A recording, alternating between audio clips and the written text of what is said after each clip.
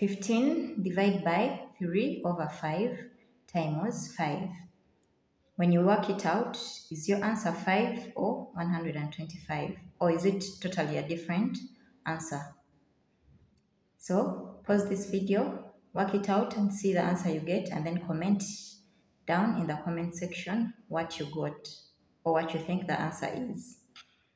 So let's continue. So we have 15 divided by 3 over 5 times 5. Now we have 3 over 5 times 5. So this 5 can easily cancel with this 5. So we are left with 15 divided by 3 times 1. 3 times 1 is 3. So we have 15 divided by 3, which gives us 5. If you got your answer as 5, you are wrong. You need to follow PEMDAS, which is the order of operations, to solve. So you're supposed to use PEMDAS. So we have 15 divided by 3 over 5 times 5.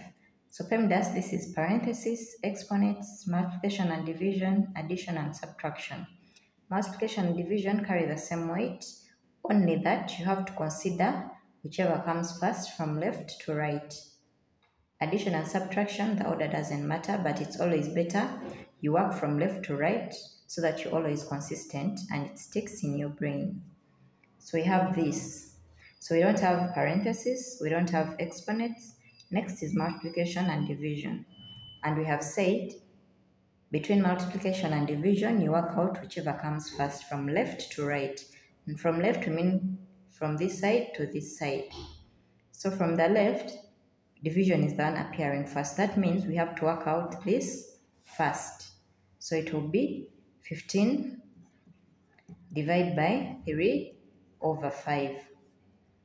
So here we can change this sign. We can say 15 times, then we find the reciprocal of this multiplied by the reciprocal of this fraction, which is 5 over 3.